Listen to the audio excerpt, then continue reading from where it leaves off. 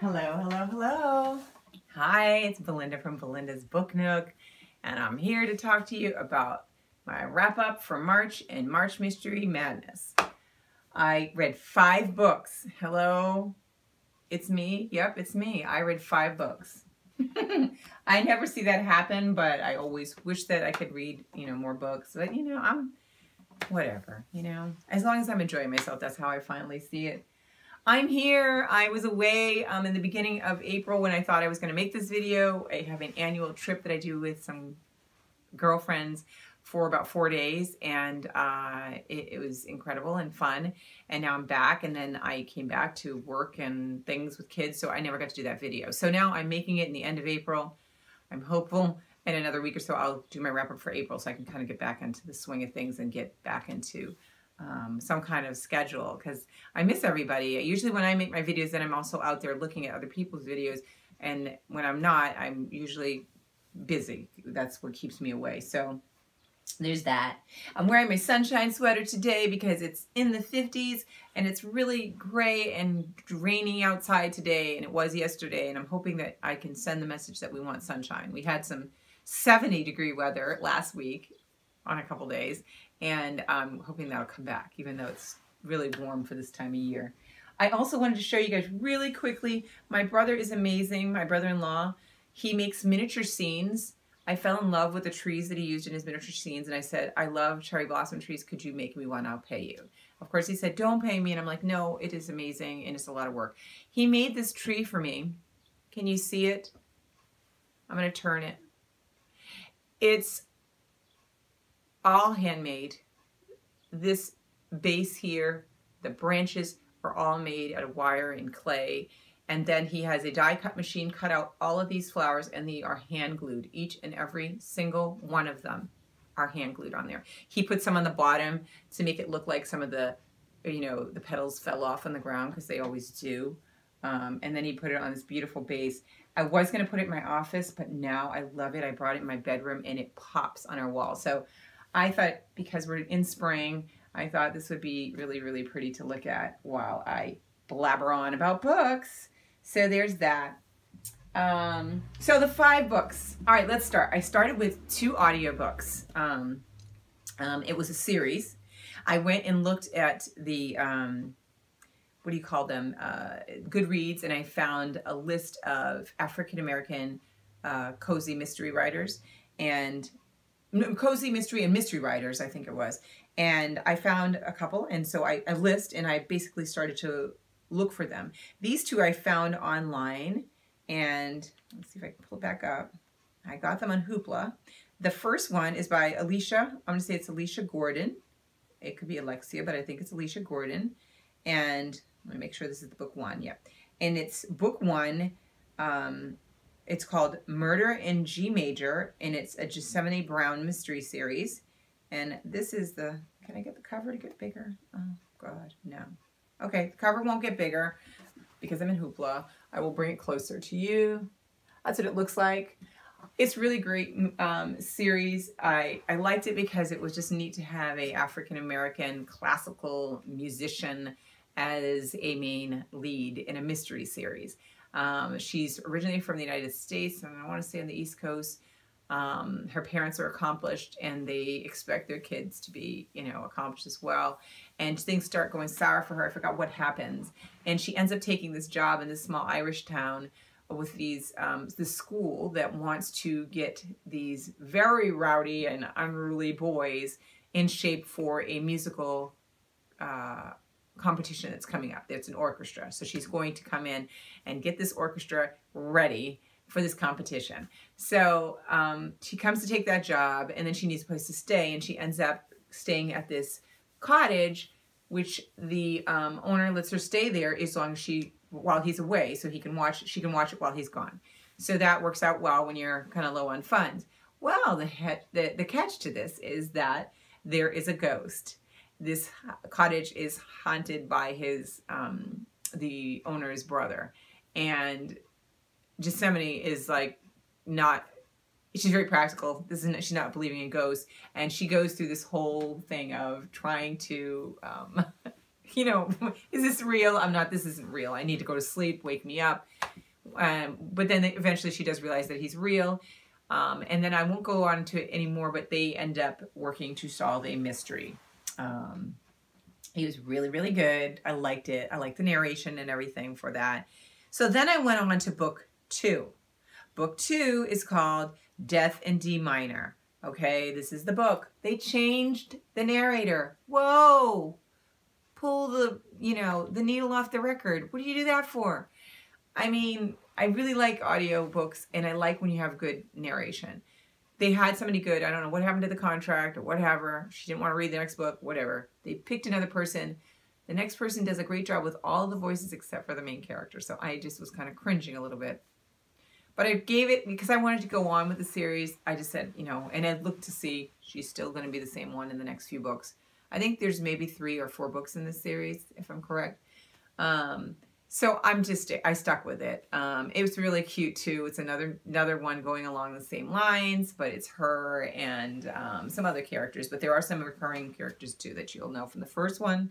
But I really liked it. That one I thought was really, really cool.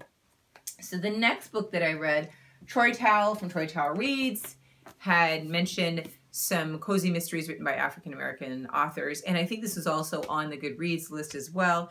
And the author is Olivia Matthews. And this is Mayhem and Mass, a Sister Lou mystery. It's a first in the series of books, I think. There's 4. Why do I keep saying 3 or 4? 3 or 4 books. I have, I believe, 3 of them. So I can continue on with it. I was that confident in what he was saying that I was going to like it. And so I picked them all up. I think it's 4 books though. It follows this sister, which I learned in here when I was listening to it. That the difference between a sister and a nun, I didn't know. This is a sister, and she is trying to coordinate an event with the congregation to have her friend, who is a very reputable researcher and religious speaker, I believe, but he's got some controversial theories, and she finds that some of the sisters are reluctant for him to come to speak. Somebody ends up dying. I'm not going to say who in the story, and Sister Lou, her nephew, and a new news reporter end up becoming the sleuths in the book to solve the case. Quick, fast, fun, delightful. It was really neat to listen to. They made a very refreshing sister. She wasn't perfect. Sometimes people would say things to her, and she would think things that she definitely shouldn't say. So she just kept it real. So that nuns are not perfect people that think happy things all the time. But it was a very, very, very cute start to a series. I would recommend that one as well. The next one was my favorite book of the month, and it's Land of Shadows by Rachel Housel Hall. It's a Detective Eloise Norton novel, and I think this one is 3 books. But this author has come out with a book that is not in this series that came out this month, and because I like this so much, and I've started the 2nd book this month, I definitely want to pre-order that book because I think that she's a really talented writer and I would like to support her. This one is a police procedural detective novel, so it's a little different. This is more of a cozy. This one is a little bit more grit, but not so much like, I don't like things that are too graphical. It follows Detective Lou, and she's a Black woman with her partner, and they are working to try to solve these cases of in Los Angeles. They're in Los Angeles, and her sister in years back had gone missing, and they never solved the case. So when she's solving cases, she's always looking to see if she can find a connection, so she can find out what happened to her sister. There's a developer in the town, a very wealthy developer in the town, that she believes has something to do with it. So there's that. And I like how this book explores. She does bring in facts and history of the 80s, 90s, and 70s in Los Angeles. She does talk about when these big developers come in to pour minority-filled neighborhoods, and build and basically push them out by putting in condos and things like that. What happens, and things that people don't always think about when there's all these flashy, beautiful buildings, but what are happening to the people there. She does talk about some serious things in here mixed in with the story. I love the dialogue in this book so much. I love the way that she talked with her partner. I loved her vulnerability with her own personal life that was explored. It's just a fantastic book. I think everybody would like it. Not everybody, but I liked it. Just try it. Favorite of the month. Reading the second one now. I'm trying to talk fast because I did this video already before and it was too long. Way too long. This is the final book that I read.